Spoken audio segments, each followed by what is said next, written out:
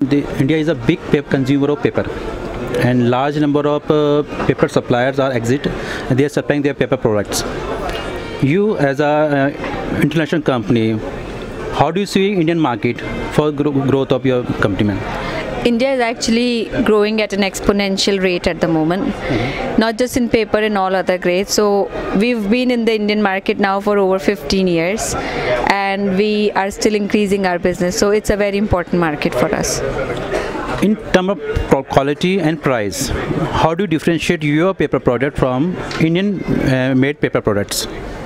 Well, obviously I would like to say that my paper is better, but it's a competitive market and we compete with the manufacturers here.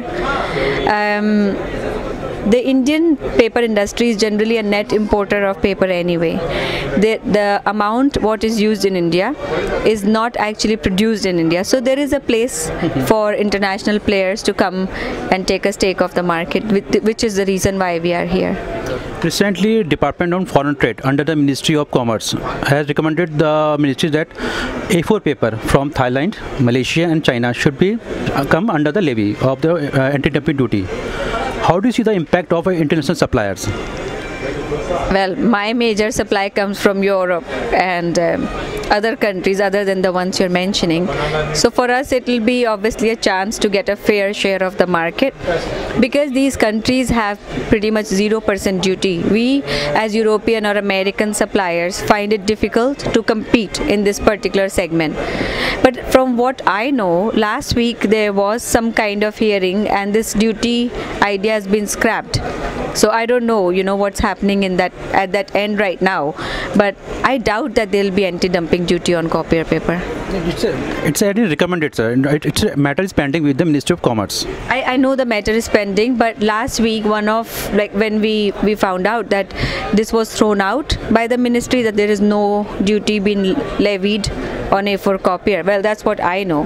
But of course, if there is any anti-dumping levied, it'll give the other countries a fairer chance in the market, which we don't have at the moment. We hardly supply any copier paper at the moment in Indian market. Okay. You are planning to invest in India. Yes. What opportunity do you see in Indian market, especially in manufacturing segment? See, the current Prime Minister of India, Mr. Narendra Modi, he is really driving the Make in India campaign. I'm an Indian by birth and I think it's a good campaign. I do see an opportunity in the Indian market. Like I said, India is still a net importer of paper. So there are definitely opportunities in the manufacturing sector here, and that's why we are actively looking to seek our investments in the paper industry in India. Do you see your investment plan depend on the China's ban of raw material in their country? No, I've been actually exploring this for last 2 years. So no, I don't see that as a dependency for what China is doing. My purpose of looking for manufacturing plants in India is simply to cater to the Indian domestic market. Okay. What kind of paper manufacturing you are looking for right now? Packaging grades. That's the future. Purely craft paper? Not just craft paper, but packaging grades. So beside craft paper, there are packaging grades like bleach craft, C1S, other grades which are used in pharmaceutical industry and other industries. So when we are looking for this investment, we are keeping our eyes open in any packaging segment, not just craft paper. Okay. What amount of investment you are looking to invest in coming time? I'll let you know when I've done that investment. Okay. Yeah. Asia Pulp and Paper is seeking land and they are identified the land, 2,500 acre land. Yeah. And they are setting up the 15,000 per ton a big paper manufacturing plant in India. They will manufacture all writing, printing, packaging grade papers. Condition scenario, how do you see your investment? I don't see any problem with them. There is still a huge market which is open to the even further investment in the market. So it's good actually APP setting up a plant here, but I don't see that as a problem for what my future vision for manufacturing in India is. Okay. What growth of packaging grade, especially in Indian market, do you see? Well, it's hard to say, especially in Indian market, but by 2020, the packaging industry, globally is supposed to grow to $1 trillion mark, the paper industry, including packaging. So obviously we want to take a little bit share of that. Government is planning to ban the single-use plastic. So do you have any alternate product that are made of paper? Almost everything that you can package with plastic can be actually packaged in the paper products. The advantage is that paper is organic, it is biodegradable, unlike plastic, and I think it's a really big welcome move by the government of India, because when we come to India, I'm an Indian, I'm born and brought up here, but we have a huge problem here with the waste management, and plastic is toxic, it doesn't degrade. And give me an example. You look at tea bags, you look at wafers, chips, you look at plastic straws, which are already now made out of paper. There aren't actually a lot of products which cannot be packaged with plastic. And even in plastic, there are now innovations going on to replace that with biodegradable plastic. So paper industry will see a huge boom in the future, especially in India with this ban, once it's also being practiced by the companies who are doing this kind of packaging. But I think every plastic packaging can easily be any plastic packaging can easily be replaced with paper packaging. How do you see the China factor on the Indian market? Okay. How you evaluate this whole situation happening in China, the capacity shutdown, and the paper mill in India, they are exporting the kraft paper in China. So how do you see all this scenario in terms of your business setting up here?